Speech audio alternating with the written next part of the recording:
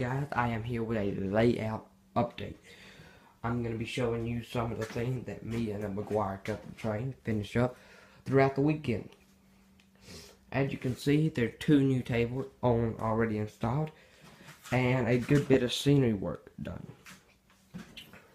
I was able to pick up a Walters industrial office building that's going to go at the yard office right there. And we put some trees and some bushes and that kind of stuff in. And here's the no trespassing sign right there.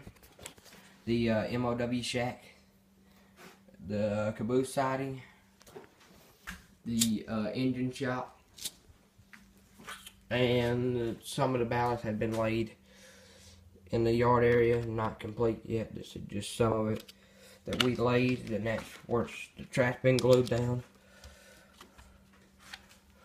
The next work session will be next month sometime. Until then, the layout will stay like this.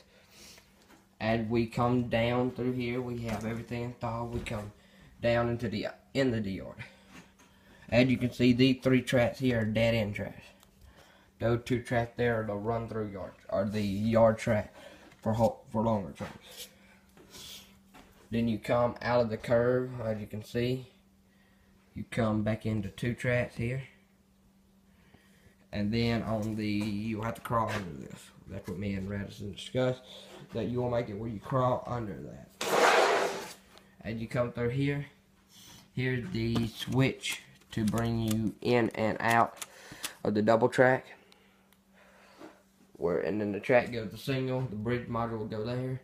Come back around, you'll have a mountain scene, interchange yard, come back around to town, and then back to the yard. So guys, thanks for watching, and I hope to have a next layout update next month when it's here. Peace out.